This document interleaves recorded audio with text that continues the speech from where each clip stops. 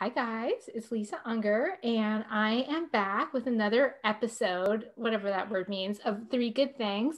And I'm super excited today because I get to hang out with debut author Bryan Christy. He wrote a really thrilling, layered, smart book called In the Company of Killers. And I was introduced to Bryan by Barbara Peters at the Poisoned Pen, one of our favorite independent mystery stores. And I think that she still probably has signed copies of your book. Don't you think so, Bryan? She may. They sold out of the first. She filled my house with cases of books to sign, and they went the first. Yeah, it was great. And then so she sent a new shipment our way about a week ago. So they should have signed copies. Yep. Yeah, so they should have signed copies. That's at Poisoned Pen, which everybody who's watching the show knows Poisoned Pen, and they're definitely one of the best stores in our community and in the publishing world at large. So thanks, Barbara, for connecting us, and thanks, Bryan, for being here. Oh yeah, I'm delighted to be here. So basically, I've been doing my my Bryan Christy research as I do, and it's a lot. There's a lot to discuss. There's a lot to talk about. You're basically like Indiana Jones, though, isn't that true? Like, aren't you like essentially like explorer adventurer guy? Like, isn't that your thing? Well, I made this mistake of Trevor Noah introduced me that way. He said you're basic, but he said, so I thought, oh, this is really exciting. I'm on the Daily Show with Trevor Noah, and he says you're basically Indiana Jones. And I'm like, oh, this is awesome. And then he said / Inspector Clouseau. Oh, right. I was like, no, that's not a good, no.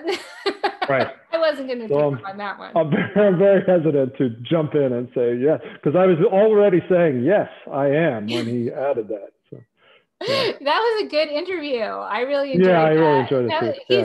He's so great, and that was I found it really fascinating. Like the topic that you were discussing with him was rhino poaching, which was very, heartbreaking. Of course, when we talk about things like that, it's always so hard to think about how wildlife is abused on so many levels for so many reasons. And we were kind of a little bit talking about that just before, but that was about that interview was about rhino poaching, but In the Company of Killers is about elephants. Is that right? Well, it begins with elephants. So I was head of special investigations for National Geographic for a number of years. I founded the effort as a way of bringing criminal storytelling to Geographic.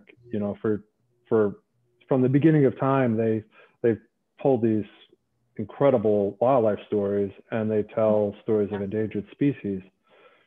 But they never really told. They never put a spotlight on who was making this animals endangered. Right.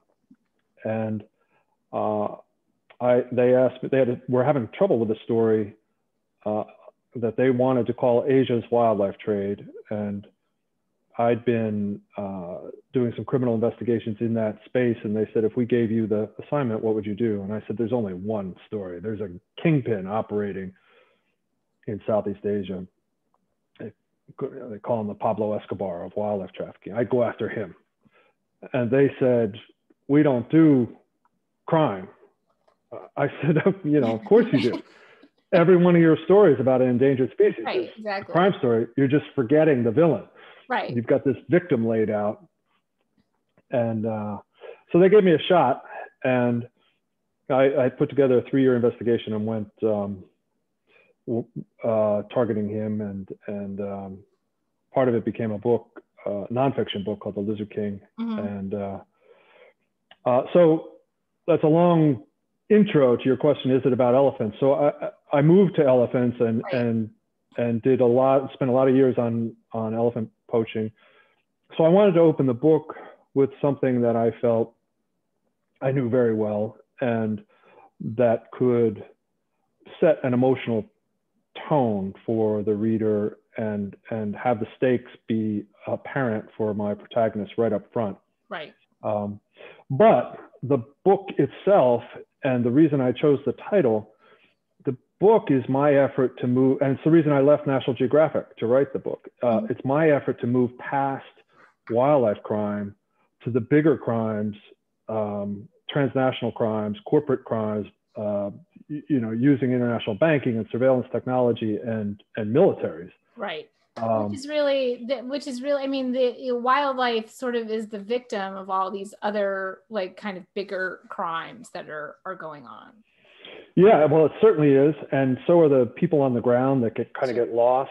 Americans like their elephants, and they don't like to spend a lot of time on the African communities that are, exposed to those elephants on a daily basis. And for me, coming home from, I'd spend weeks and weeks in the field going after some pretty bad guys. And I would come home to Philadelphia and there'd be a homeless guy in the park directly across the street from me.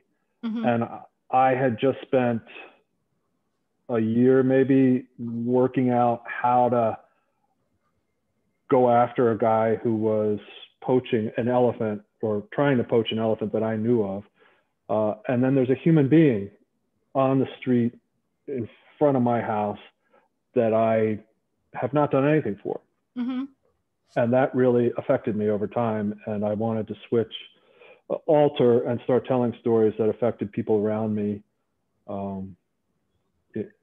in very direct ways, and not just tell animal stories. Right, exactly. And so what led you to make the move from nonfiction to fiction? And obviously you'll probably continue to be an investigative journalist, and that'll, continue to be your passion. But what did you feel that you could accomplish writing fiction that you maybe couldn't accomplish writing nonfiction? Or was it a different reason altogether? Yeah, fiction's always been my first love. So I will go back. In fact, I'm working out an investigation right now, but they will mostly now serve my fiction, and maybe I'll publish them as journalism as well. But I've always been drawn to the joy of unleashing your subconscious, and right, yes, something yes, about, right, and discovering what is inside you that you weren't aware of, and seeing, and that mostly for me, it doesn't come when I'm speaking very easily, but it does come when my fingers are moving at a keyboard or I'm moving a pen. Right. So I got into journalism really because I couldn't sell a novel. My first novel was the idea for it was a thriller, and I had a meeting scheduled September 11th, 2001, with my agent in New York. And so I was there. I ended up volunteering while the towers were burning down in that area. And I couldn't go back to fiction. Didn't seem important enough at the time. I didn't understand the power of fiction yet. Right. So I eventually I got a chance to spend time at the Iowa Writers Workshop with a guy named James Allen McPherson, who is just extraordinary. And he introduced me to the power of fiction to make a difference and to get at really important social issues in ways that you can't in nonfiction. So I've always wanted to come back to the novel. Yeah, there's a great quote about that. I don't know who to attribute it to, but I will look it up before I post our video. And it's that, nonfiction tells you what happened, but fiction tells you how it felt. And that you can go into, through your characters, you can go into all the layers of a social issue, if that's what you're, writing for, and illustrate it through your characters in a way that you might not be able to do in news writing or nonfiction writing. Yeah, it's absolutely true. And you can be, in a way, you have to be able to prove every fact in nonfiction. And Right. so you're limited in the facts you can put on the page. And so I was exposed, one reason I wrote the book, I was exposed to criminal activity that I couldn't, it was outside the scope of the story assignment. Right. I was doing elephant poaching. These guys were moving diamonds and murdering people. I got guys to talk to me about it, but I didn't have an assignment. Right. That sort of thing,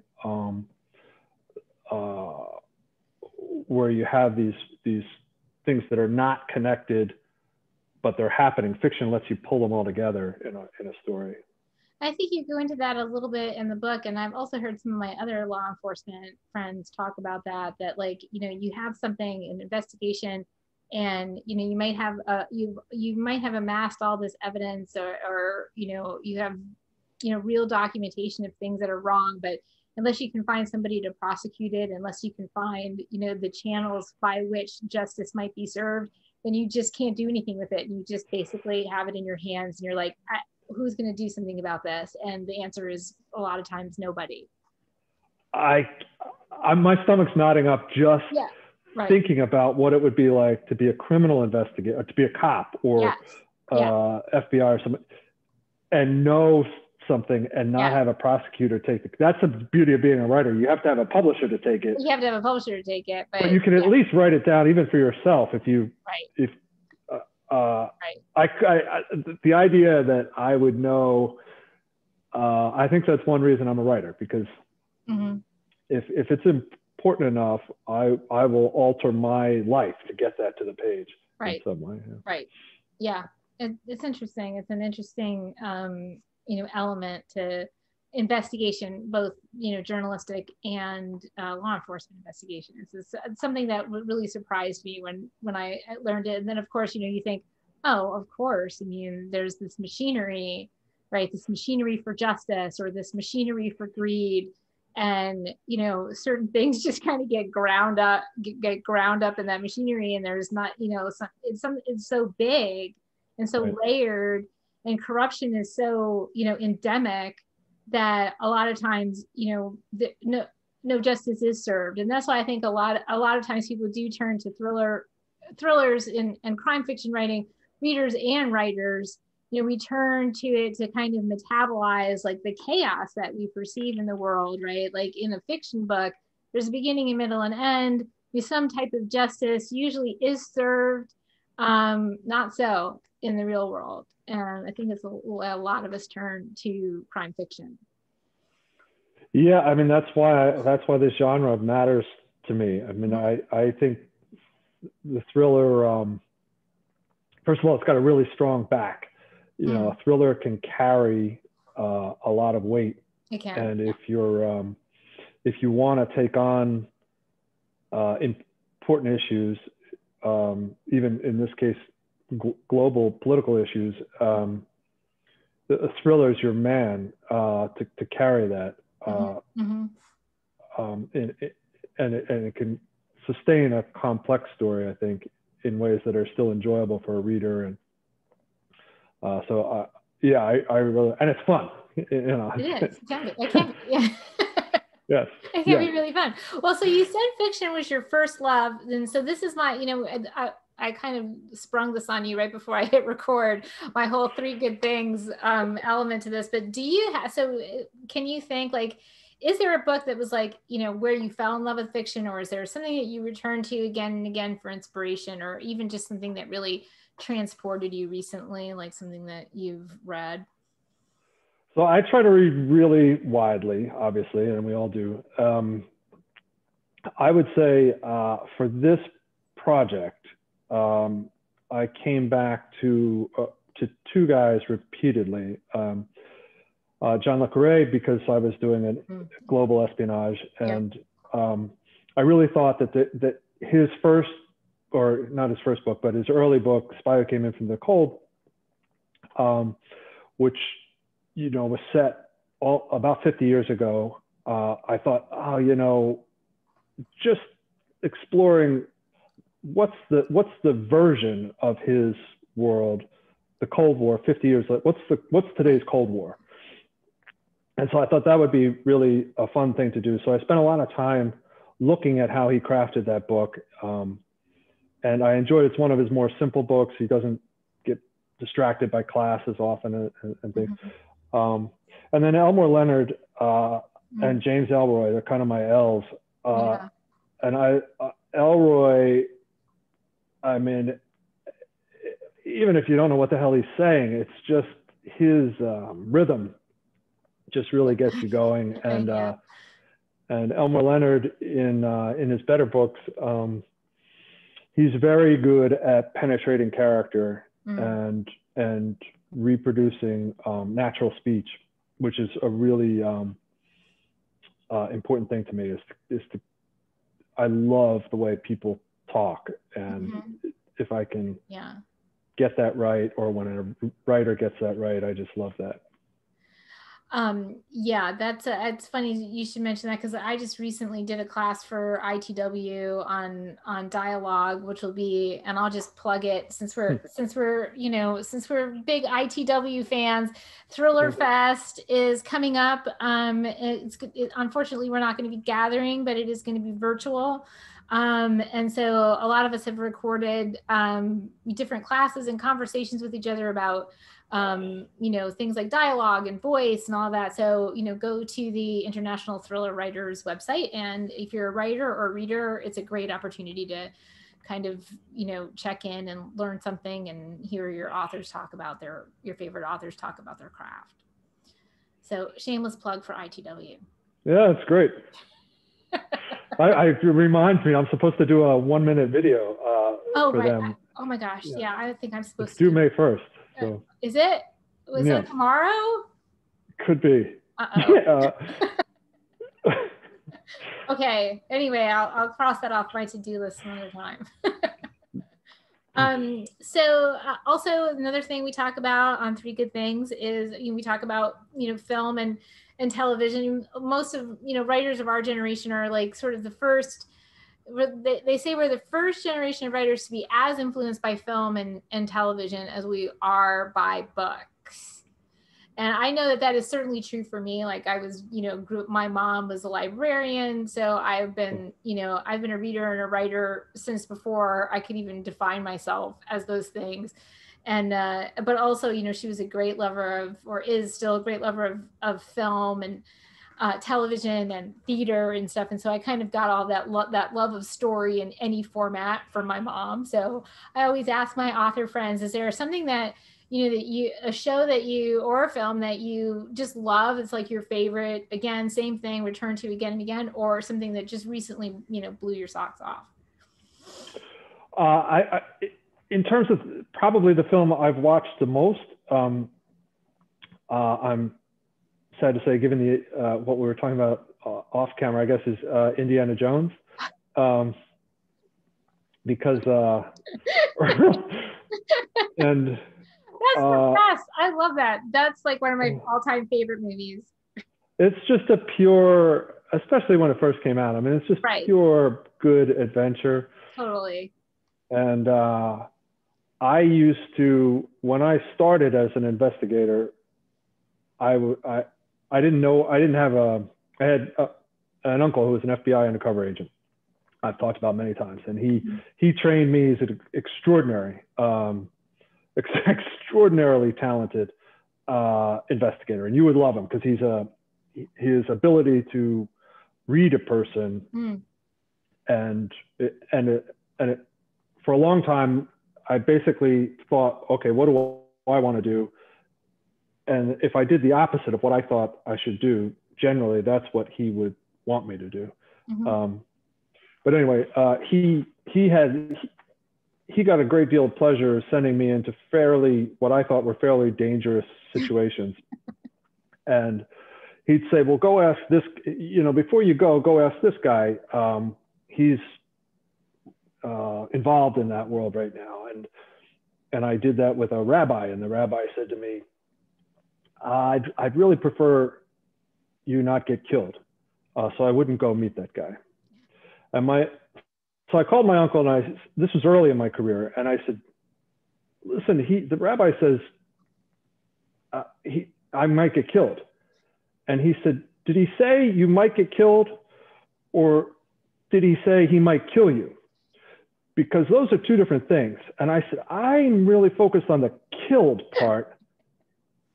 It was the verb that really got me there. Yeah. He just thought it was all hilarious. So I would go, whatever he told me to do, I would do. But somehow the Indiana Jones dun, dun, dun, dun, dun, dun, dun, would always play in my head. And you was like emboldened by it, right? Yes, is exactly right. Exactly right.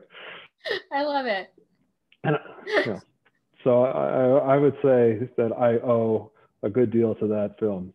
That I love that. That's really cool. And I feel like there are so many films like that I mean, that is like one of the iconic films of my childhood, I think. I mean, it was like that and like Star Wars, like these like big sort of, these big larger than life adventures, like kind of walking the line between like sort of fantasy and science fiction and, just bigger than everything else that came before it in a way. Yeah, and what I really loved was reading about George Lucas's, dependence on Joseph Campbell's, work on the myth and the hero's journey. The journey. Hero's journey. Yes, of course. And and so that Star Wars opened up a lot of things for me. Yes. Because then you can look at Star Wars, you can look at Luke. Oh yeah, I mean, it's the epitome of the journey. I mean, exactly. It's basically word for word the hero's journey, really. Correct. Right. Which I mean, historically has been a man's story, but I think that we're sort of diving deeper into the female hero's journey story, especially in more contemporary fiction, which is is the woman's no longer like sort of waiting on the shore for the hero to return from his his journey. Right. We're out there, we're slaying the dragons as well and every other thing. So that's the good news or the bad news, depending on how you want to look at it. Yeah, no, it is very male. That model is very male centered. You're absolutely right. And it is a big, it's really important to break out of that. I think so. And, and I think that it's just a conversation that, we're having in publishing in general and, and in the world. And, it's time for, there are other voices, and other stories to be told. And, it's a very diverse and multicultural and, sort of multi-gendered society. And the more voices we hear, the more beautiful the mosaic of who we are becomes for future generation of readers. They'll have that gift that, the gift that reading gives to all of us is that, you get to open a portal into somebody else's universe, no matter what that is. And so the more voices that we have out there, the different perspectives and all of it is just, it continues to build a more beautiful and inclusive canon for future readers. Yeah, I completely agree, and I think we really have to push past way we and used to say as well as writers and it's all very exciting. And yeah, it is. It's good. Change is, people generally don't love change, but change is good. Change is power. Change is, is forward, it's upward, and, we have to embrace it.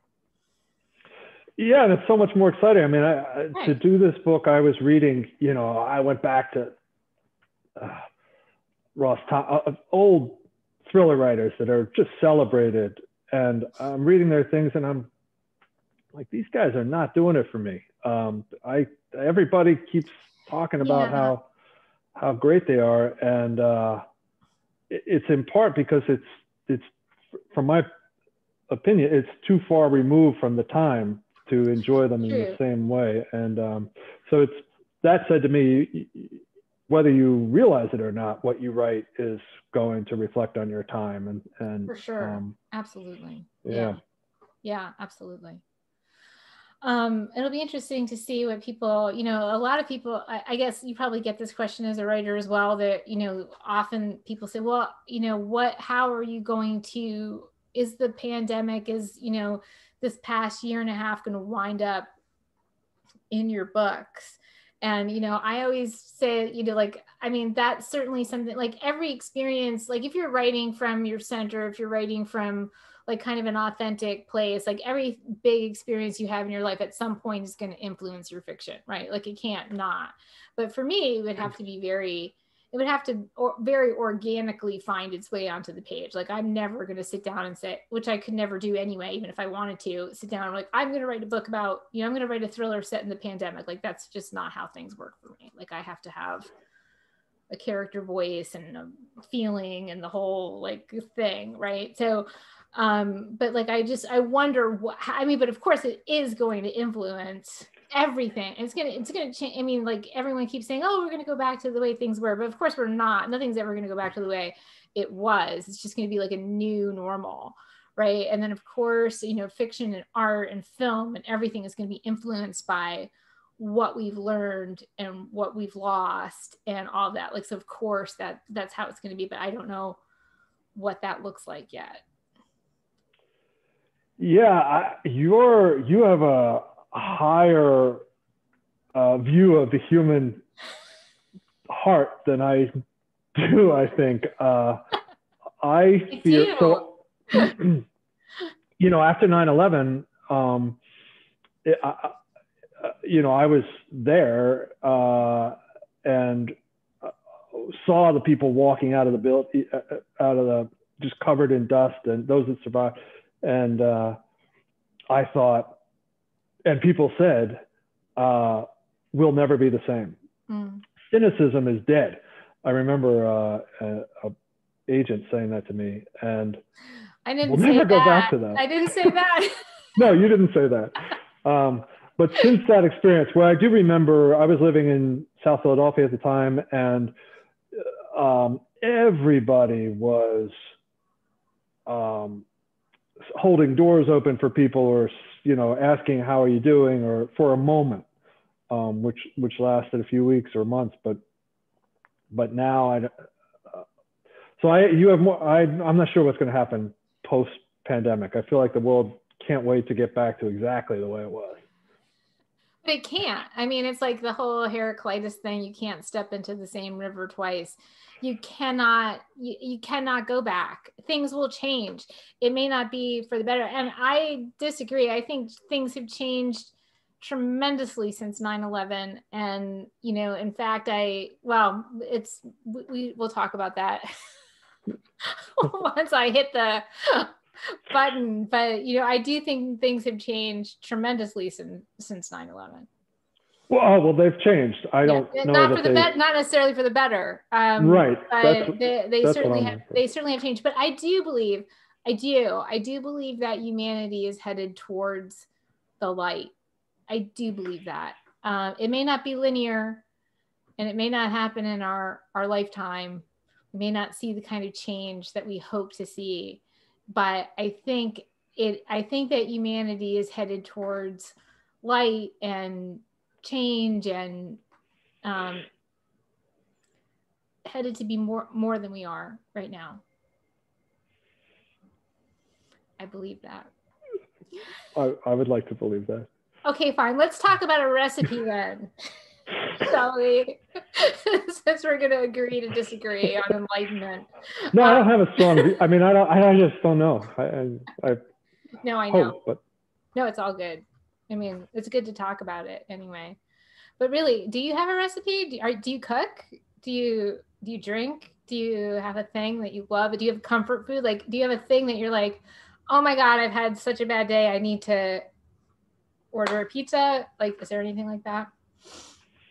So I have one specialty, which I always pretend it's like something I just thought of as part of a whole spectrum of things I might make, but it's in fact the only thing that simply the only thing I know how to make, which is a Perfect. Portuguese fish stew Oh.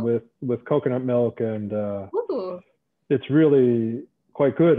And though I don't describe it this way, it's very simple to make. Okay. And and it's shockingly good. I love it. It's Cook's. I think it's Cook's Illustrated recipe. But if you were at my house and I served it, first of all, I would kind of say how I went to the fish market and how long that took, and if you liked it, and said, oh, how long is this hard to make? I'd say, oh, well, but it's actually really easy. All right, great. So I'm gonna look up the recipe and I'll post it. Okay. When all right. It's really we're coming into summer now, so it's a really good fall and winter meal, but it's extraordinary. Okay, great. So that's great. I love that. So you had a recipe. I'm actually a little surprised. Thanks. I thought it was going to be like, yeah, straight bourbon in the glass or something like that. So that's cool. Well, I do have a bourbon bottle behind me. Okay. Yeah. Do you? Which bourbon do you have behind you? Actually, this is Scotch, Lagavulin. Okay. All right. There you go. Bryan, this has been very, very, very fun. I'm really glad that Barbara wrote to me and said, go hang out with Bryan on Zoom, because this has been excellent. And your book is fantastic. And The Company of Killers, like very layered, smart, just propulsive, excellent. And I think, like, I'm just looking, I have my little notes here. Your website, is it just bryanchristy.com? Yeah. Yeah. So it's just bryanchristy.com. And, I am Lisa Unger, and I'm lisaunger.com. We're so imaginative. I'm impossible to miss. Honestly, like, there is no, if you are looking for me, like, you will find me. So thanks for watching Three Good Things. Bryan, thanks for joining me. And thanks all you guys for tuning in and for reading. You're the best. Thank you. Bye-bye.